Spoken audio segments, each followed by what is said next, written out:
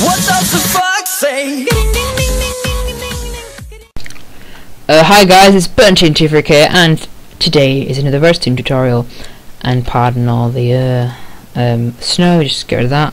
Okay, sorry about that. So, this contraption is quite a new one. I've been trying to build it for ages off by memory, but I couldn't, so I had to use this video that I've got on my on an app I've got on my iPod.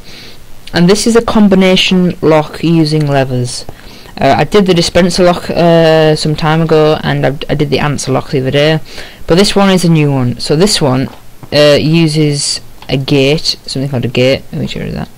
This uses something called a gate, which checks it to make sure all the signals right. So at the moment, I haven't got any of my levers down in their correct positions, but if I was to put them all the ones down that are right, which is a very easy and simple combination, the door will open.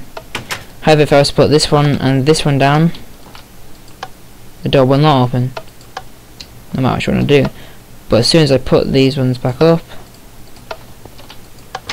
there you go, it works again.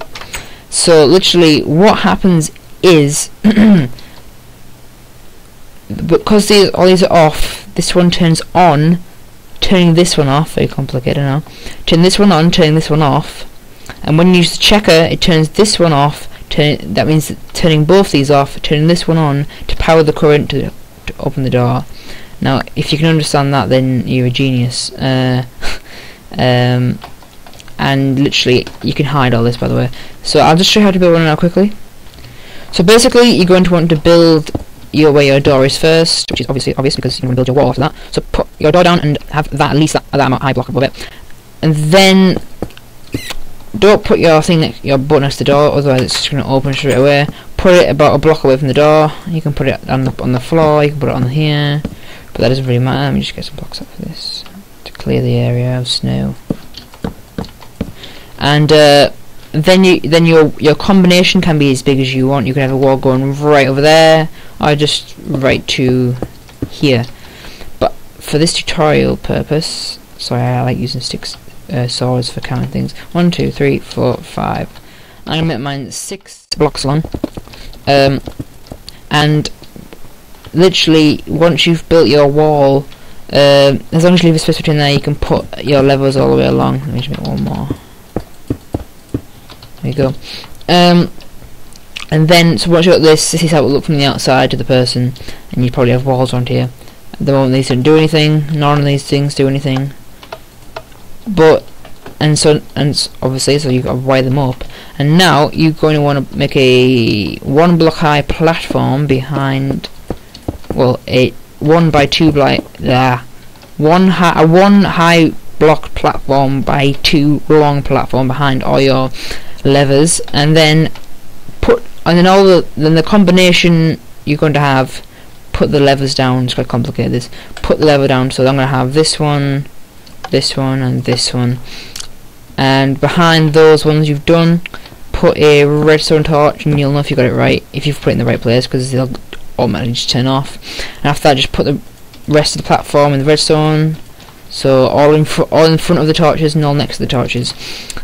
And then after that, put a redstone torch anywhere along this side here. So I could have it here, I could have it here, I could have it here, but I'm gonna put it here for now because, you know, easiness.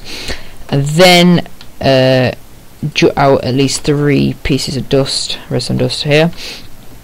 And then comes the complicated bit, which really stumped me when I first did this. By the way, I put a block there for your thing. So now to make the gate thing, I don't know why it's called the gate. Sorry about that.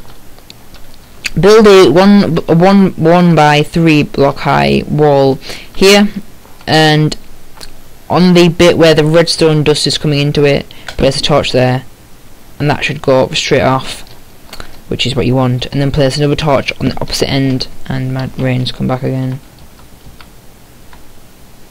So that.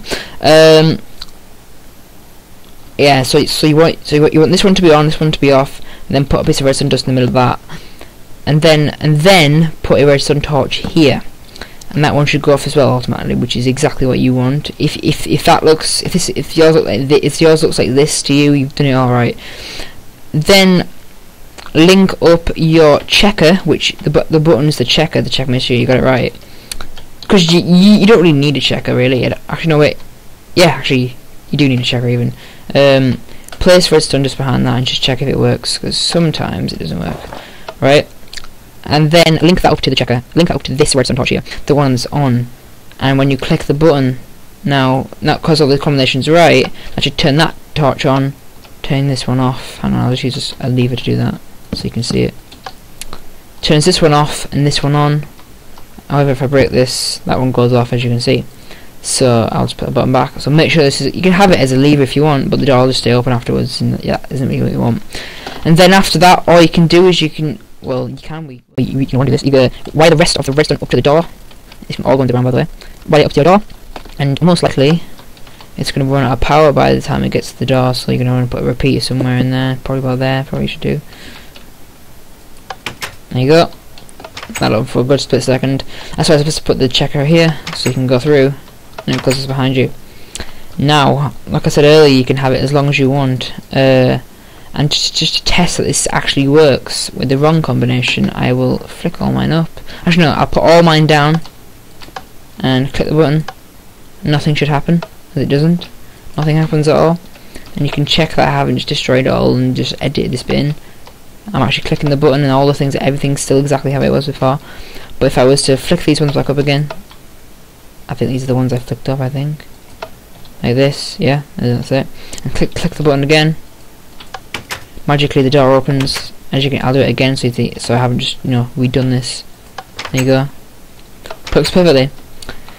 Well, I hope you found this helpful. I've never really made one of these on a server. However, I probably could, and I think that'd be pretty good if you made one. If you made one on a server, that'd be really good.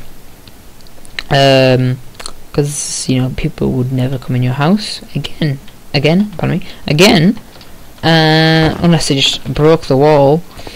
The best thing to do would be either ask or go to the shop and buy some bedrock if the shop on that server sells bedrock, or or get some obsidian or buy some obsidian. Now the rest of it you can maybe just get yourself. The door could be mined down as well, obviously, because you can mine it with a thingy pickaxe, the iron pickaxe. But you could always have some sort of other thing. You could be waiting on the other side. Yeah, this isn't a very good thing to put on a server, to be honest. Oops, I forgot I was on creative. This isn't a very good thing for a server, to be honest with you. But yeah, it's just something cool, isn't it? Really, you could put it on an adventure map as well. A lot of redstone things are good for adventure maps, I'd say. Anyway, thanks for watching. I really appreciate it when you watch these videos. I hope you found this helpful.